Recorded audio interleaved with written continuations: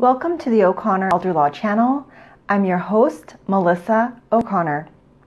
I'm a Florida-based elder law attorney who does estate planning, focusing on long-term care needs, commonly referred to as Medicaid planning, and I do probate, and I do it well.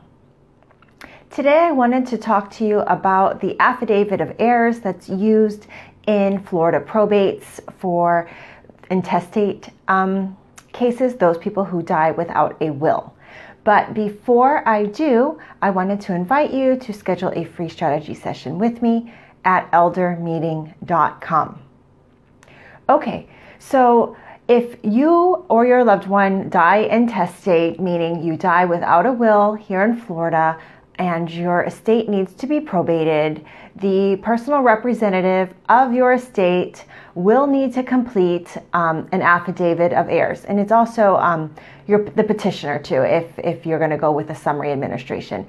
Either way, you'll need to complete what we call an affidavit of heirs. And many times this is an annoying and frustrating process for my clients because this affidavit asks a lot of family history. They want to know who's related to who, when they passed away, and it goes pretty far down the family tree, all the way to grandparents and great-grandparents. And if the decedent is in their 70s or 80s and lived a wonderfully long life, many times their surviving relatives don't know who the decedent's grandparents and great-grandparents were, let alone when they died. So it can prove to be a frustrating exercise for many of my clients, especially since they're just, having the loss of a loved one and now trying to put together a family tree history. It's like a homework assignment that stresses them out.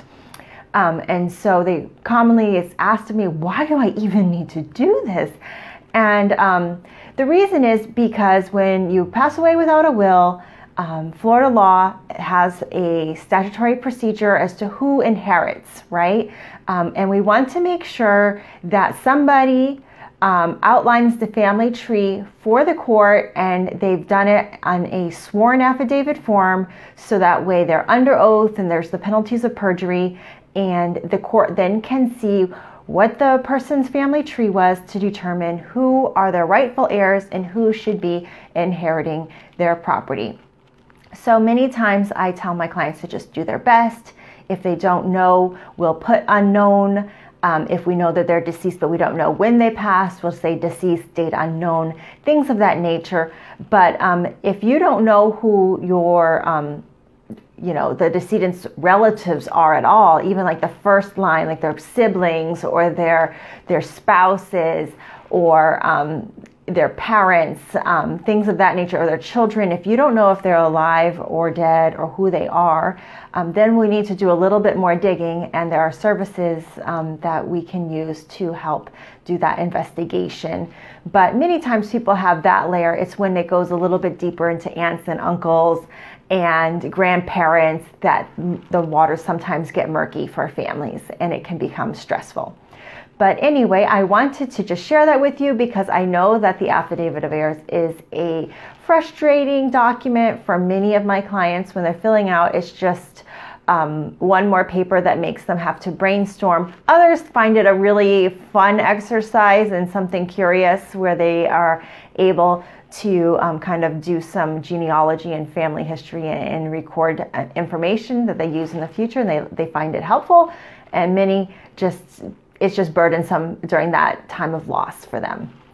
But I hope that this information has been helpful to you. If it has, I ask that you like and share with others. And as always, you can schedule a free strategy session with me at eldermeeting.com. Thank you for joining me.